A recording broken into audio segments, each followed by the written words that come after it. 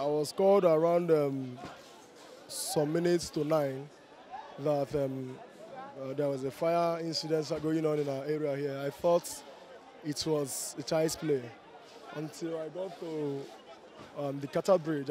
From the Cattle Bridge, I viewed the flame.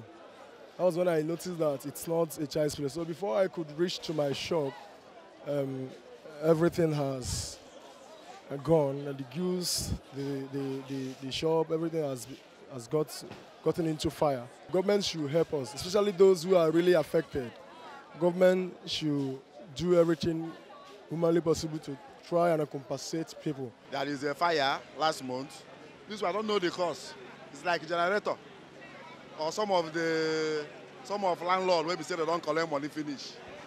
If they collect money finish, end of the year or something like that, beginning of the year, they feel go pull light.